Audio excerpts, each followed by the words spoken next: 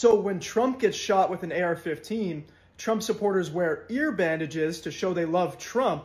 But when children get shot with AR-15s, Trump supporters wear pins to show they love AR-15s. This is not what democracy looks like. This is what a cult looks like. English is my second language, so I didn't really understand your message or what were you trying to say. All I gathered was, I am a beta voting for Kamala Harris, and I don't like guns because they scare me. And I'm trying to prove a point that Republicans care more about guns, but I'm not very good at it. So then you ask the question, what do Republicans love most? Freedom. And we also are not a democracy, so I also have to correct you in your little spew of words that you said that make no sense.